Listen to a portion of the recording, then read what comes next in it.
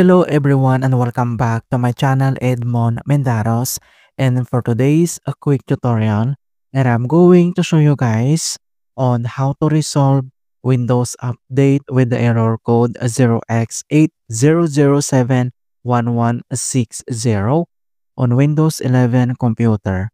So this error is usually accompanied by a message like there were problems installing updates or something went wrong, which leaves users unable to install required fixes, potentially leaving the system vulnerable or delayed access to new features. So this error 0x80071160 is typically a result of an issue with update components or system settings. A common reason is a corrupt Windows update cache in the software distribution folder where update files are kept. And without further ado, and let's go ahead. So the first solutions we will do is to check the relevant services. So all you have to do is to press the Windows key plus letter R on your keyboard to open this run, and then pop up this run. So here in box, and then we need to type this command keyword services.msc. So just type this command keyword services.msc, that is one word, and then click OK.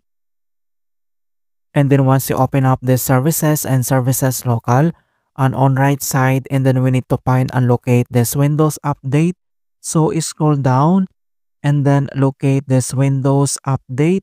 So all you have to do is to select and then right click and then check if the service is already running or not. So if the service is not running, so double click and open properties. So since this service is already running, so all you have to do is to select this restart and wait to complete the restart process.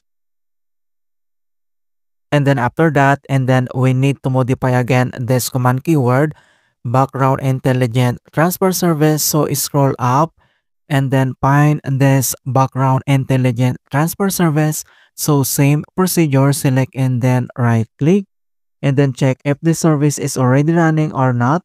So since this service is not running, so all you have to do is to double click and then here at general properties, startup type, and then you need to select automatic, and then here at service status and then click start and wait to complete the start process.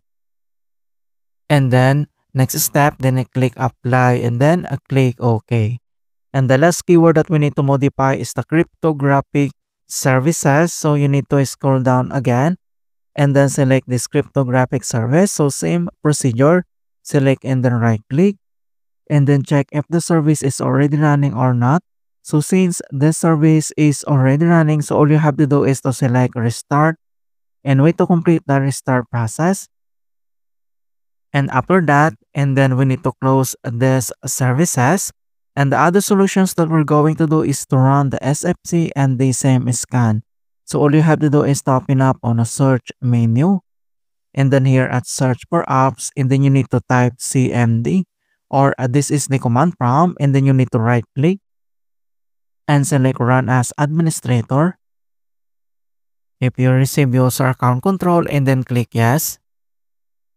And then once you open up this administrator command prompt, and the next step, then you need to type and enter this command keyword as fc /scannow. So /scannow, that is one word, and then press enter. And beginning system scan, this process will take some time. Beginning verification space of system scan. So here we need to wait to complete the verifications into 100%. So this command keyword sfc scannow is a command used in Windows to run the system file checker, which scans all protected system files on your computer and replaces any corrupted or incorrect versions with the correct Microsoft versions. Then we need to wait to complete the verifications.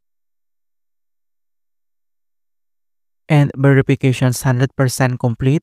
And the next command keyword that we need to enter. So just copy and paste this command keyword dism space /online space /cleanup -image space /RestoreHealth. So use this keyboard shortcut Control plus C to copy this command. And then we need to paste in here Control plus B and then press enter. And deployment image servicings and management tool. So here we need to wait to complete again the verifications into 100%. And the restore operations completed successfully. So after this two command for complete process, and then we need to close the CMD.